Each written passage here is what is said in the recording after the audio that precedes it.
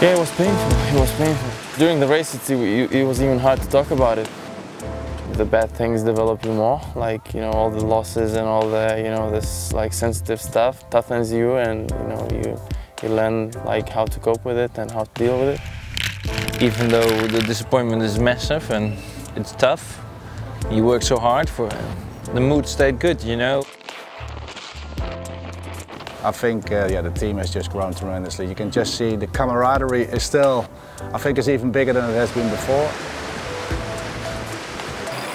Because everybody is having so much trust with each other, we can just talk to each other and just, even like the youngsters, they can come to me, they can speak to me.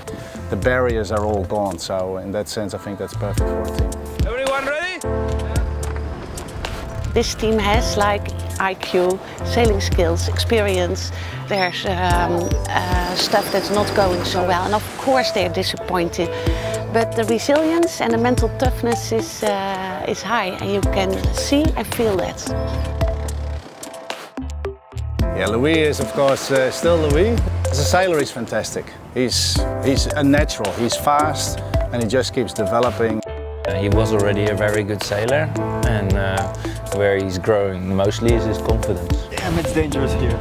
He can take responsibility on, he can as well face other people and be more, come up for himself. He's not a kid anymore, he starts to become a man. We gained a lot of self-confidence on the boat, I think. It's quite a difficult process about communicating and speaking up on the boat, because you have all these really strong personalities on the boat and strong characters. I'm always thinking, okay, if I speak up, I have to be 100% sure of the stuff that I say.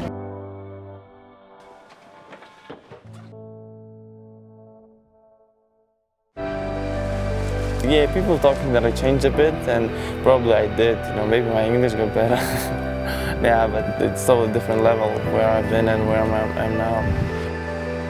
He didn't have that much experience in this kind of boats, and he improved a lot. I think the biggest difference is that he's more outspoken. I think as a person he has grown tremendously. And he can reflect as well what his feelings are, what he thinks, what he can do to make the boat go faster. He probably has a career after sailing, because I think he's really like a natural guy in front of the cameras. This is Rocco Smilevicius from the bow for Team Brunel TV. This team looks like a very positive team, and it is. They like to work together, they like to joke around. No worries. Oh, we're having lots of fun. If you don't have fun, this is the most horrible thing that you can do in your life, going on an ocean race. It's been a really good ride so far. You get better, you get older, you get wiser. I think that the day that you stop developing is the day you retire. I'm learning not only sailing, I'm learning also life.